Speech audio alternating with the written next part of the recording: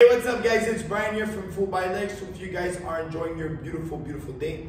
Today guys, I'm going to show you guys one of my favorite movements, okay? Not only one of my favorite movements, but also one of the movements, okay, that is great in combination, okay? Because this is a movement that we're doing two exercises, okay? So one, we're doing a split squat, and the other, we're doing a single arm row. But how can we do both at the same time? Using the cable. Let me show you, okay? So first exercise here. How I start off my movement is very simple. I'm gonna keep it here.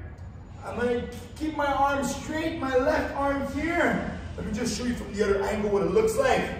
My other arm here is on the opposite side. This is my starting position. Knee on the floor, opposite arm here. Because I'm running with my right arm, I want to create an opening so my knee is on the floor. From here, guys, I'm going up. So the first movement is a split squat. I go up, roll, and my opposite arm goes forward. Roll and down. Up, roll, down. Up, roll, down. Up, roll, and down. Now let's go here for the other arm. Now, if I go my right arm, which leg goes down? Yes, my right leg goes down, okay? So, I'm here, left leg forward, right foot back, okay? Here, opposite arm in the back, and my arm is extended. I come up, and I roll. One.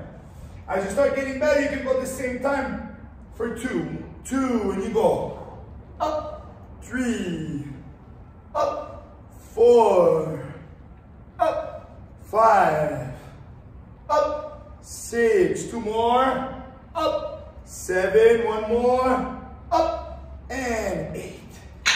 And there you have it, guys, the explosive split squats to single arm cable row. Try that for 10 reps, keep your core engaged. Remember, as you're rowing one arm, you're pushing off with the other to create that traction in your core, in your back, okay? Try for 10 reps each side and let me know what you think. Have yourselves a great day and be good.